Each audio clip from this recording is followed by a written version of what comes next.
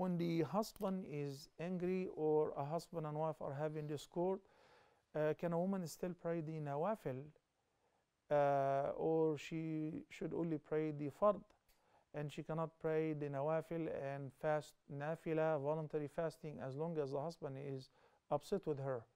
We need to blow up this concept of, if the husband is upset, then my worship is not accepted, because it all depends on whose error is it. So there are a lot of sisters in the marriage counseling, I feel that she's living with a monster. She's super nice and he's super evil. So if he's upset, go to hell. You know, it's his fault.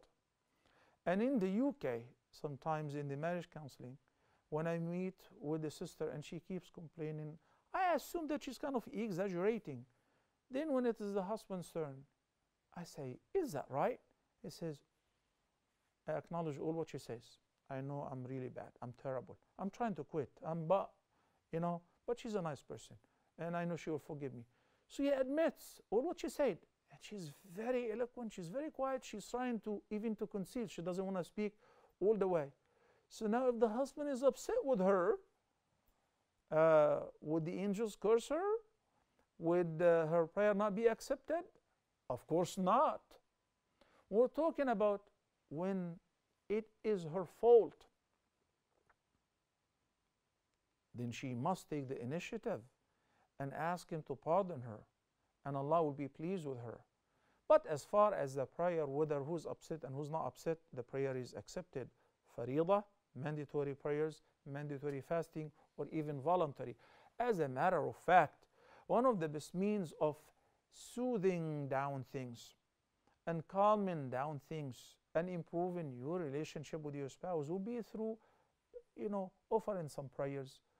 And with regards to the voluntary fasting, the Prophet ﷺ said in the hadith, in general, a woman whose husband is present, he is not out of town, before fasting a voluntary fasting, you need to inform him. Or if you guys are on the same page and he understands that Mondays and Thursdays you're fasting, he doesn't mind.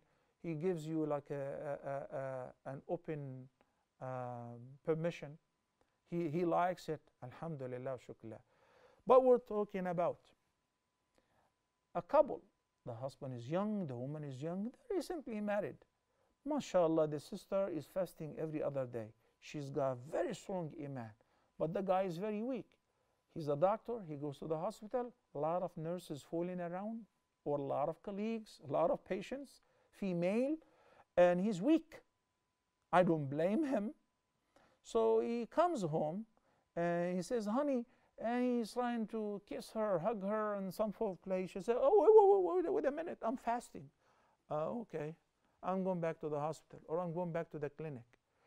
Now the Prophet ﷺ, he's not giving the man a control like he's having a chain around your neck, but he is looking at the bigger picture to maintain the welfare of the entire community, not only one person. Your fasting is a voluntary fasting.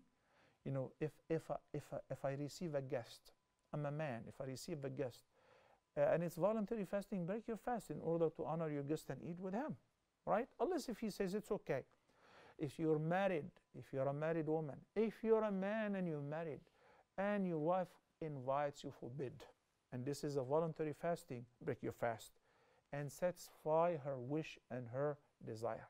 This is what I'm trying to convey.